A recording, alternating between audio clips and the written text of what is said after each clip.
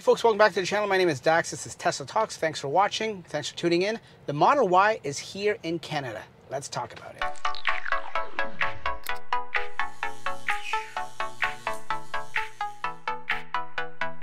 Yeah, folks, the Model Y is here in Canada. It started out right now in the West Coast in Vancouver, and I think so far there's only like a handful. I want to say 3 or 4 deliveries. I could be wrong. Some people have been told here in Southern Ontario to expect their car within the next week or two, basically by the end of June, for sure. So that's exciting news. I mentioned this about probably back in April. I think I did a video that it's coming.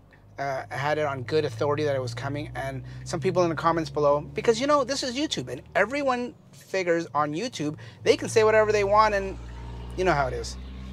Big noisy truck. So people said on YouTube that it wasn't going to happen and I don't know what I'm talking about. Well, I had it on a good authority that I did know what I was talking about, and I was pretty sure it was going to happen, and lo and behold, this isn't the video to say, look at me, I was right and you were wrong. I'm not saying that at all, but I'm just happy that it's actually here, which brings me to my next topic. Some people are saying now that the Model Y has demand issues and they're not getting, I mean, let's face it, folks, we're going through a worldwide pandemic. People are losing their jobs left, right, and center. People are tight on their budgets and stuff like that. So it is totally understandable and expected that some, if not many people, probably canceled their Model Y reservations that they've had since last year. I mean, that's not unheard of. That's not uncommon. That's not surprising. You can't blame people for that. People, as much as this car is great and electric cars are great and people need cars, you don't need a car if you don't have a job. I hate to say it. I mean, as sobering as that sounds and as depressing as that sounds, that is the fact and that is the reality for many people in, I want to say worldwide, but I'm dealing basically with North America for now, and predominantly the US, because that's where it started out. So people are saying that's why it's gone to Canada so quickly, and that's why some people are saying they now included the Model Y in the referral program to sort of drum up basically more demand and more sales. Well, if they did that for that reason, brilliant for them, because it is near the end of the quarter. I mean, we've got, what, 2 more weeks before the end of the quarter, and that's normal. That's understandable that they're gonna do that. I mean, you can't blame them for doing that. So there is going to be some kind of demand issue, no matter what. Is it a big problem that the sky is falling? They're making all these cars now that they came back and opened up the factory and nobody wants them, and the cars are going to be sitting on lots? No, obviously that's not going to happen. You think it's bad for Tesla?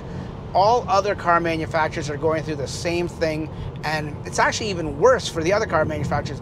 Tesla did one of the best first quarters around out of all the car manufacturers. I don't know the exact stats, but I read somewhere that they did better than most, if not all, other car manufacturers.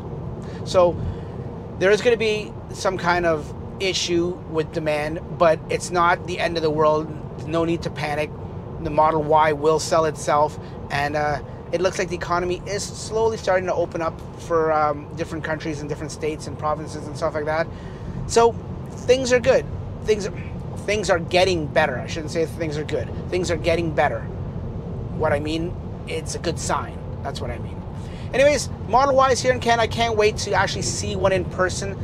They've also said, I read somewhere down in the States, that they're getting them into showrooms, the Tesla showrooms, and they're having them for test drives and stuff like that. So I suggest if you want to see one, you take one for a test drive. I don't know how that would work. Now, would that be like you can take one for a test drive by yourself? Or does the sales guy come in the car with you like normal, but wears a mask? I don't know. If you can go for a test drive by yourself, that would be pretty cool.